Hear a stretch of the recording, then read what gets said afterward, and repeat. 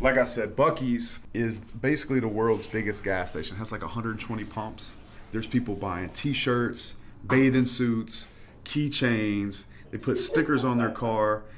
You can't even, the line to get into a Buc-ee's, the one where I took Thomas, and we'll go from Louisiana to Florida, like in the panhandle of Florida, going to like Gulf Shores or Destin, Florida.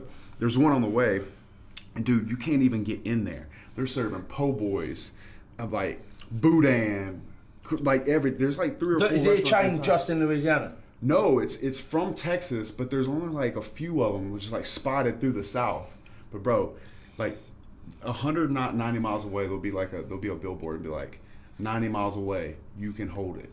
And people hold it, bro. People hold it, bro. Like, Buc-ee's is worth it. And it's just like this stupid beaver smiling, bro. And people love it, bro. It's like the white trash capital of the world, bro. But it's awesome. I stop every time, dude. Yeah. Like, I hold it. So it's definitely worth going to Buc-ee's, man. If you're holding it for 90 miles, that's got to be worth it. It's legit. It's legit, bro. Like, no, bro, you got to do Buc-ee's. I know it sounds like, dude, it is. No, you've sold it, bro. You sold it. It is just a gas station, but man, Buc-ee's. Don't forget. That's a terrible logo. It's bro. It is, bro. But you know what? When you see it on a bunch of cars in the South, you got to respect it, bro. You got to kiss the hand of Buc-ee's, bro.